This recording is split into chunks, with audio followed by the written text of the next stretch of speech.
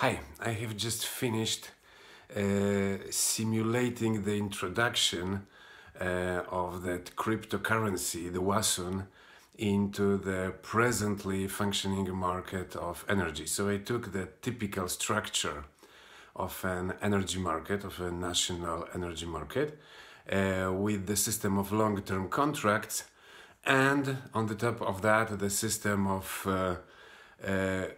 wholesale trade in futures contracts at spot prices.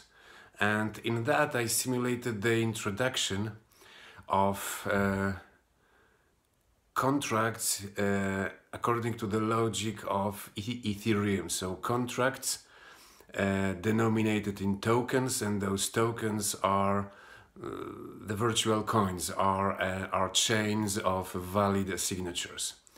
Anyway, it is all becoming quite interesting. It shows that the introduction of such a system could create, through the activity of a network, an overhang of capital, possible to invest in installations based on renewable energies.